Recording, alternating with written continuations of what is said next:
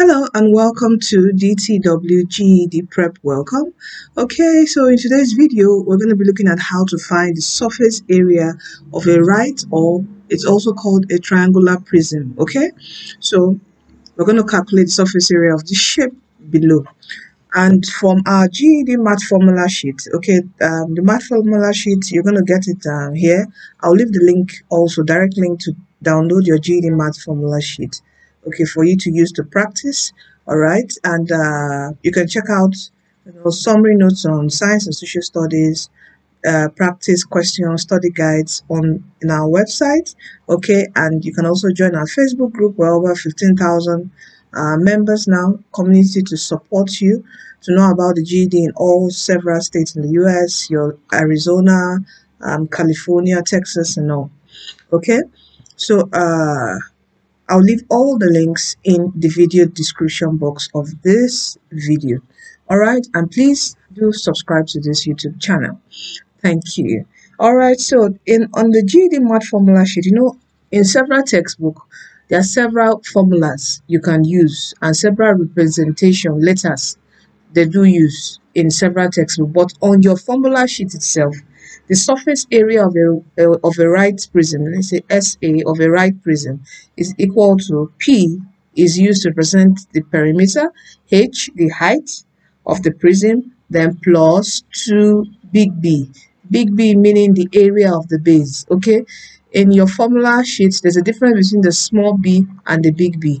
The small b is just the base, like a base of the triangle, while the big B is the area of the base. P here is the perimeter of the base. Okay, P is the perimeter of the base. So let's calculate all these values, then we'll plug it in here.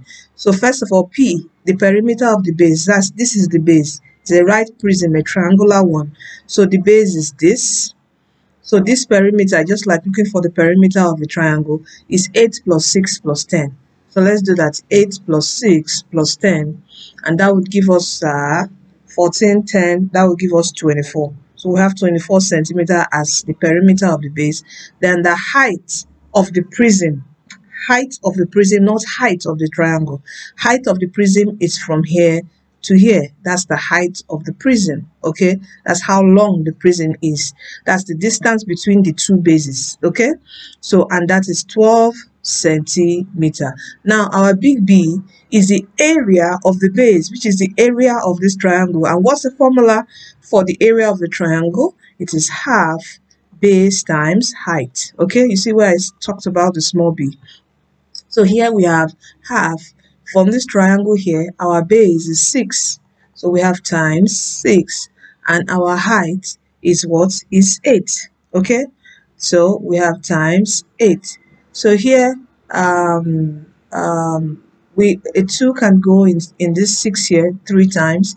And we have 3 times 8. That would give us what? 24. So we've gotten all our values. Let's plug them in. So from here, let me just plug them up here. So P is 24. That's 24 times H is 12. Then plus 2 times B is what? 24. So here we have 24 times 12 will give us 288. Then 2 times 24 will give us 48. When we add up these two, we're going to get 336 centimeter square. Okay, because this is area, so it will be square centimeter. Okay, so this is the answer. All right, so this is how you find the surface area of a right prism using the formula on your GED formula sheet. Okay, so thank you for staying tuned to the end of this video. All right, please don't forget to give this video a thumbs up, subscribe to this channel, please help us grow. And any questions you have, do feel free to comment, drop your questions. And also finally, don't forget that Jesus Christ is coming soon.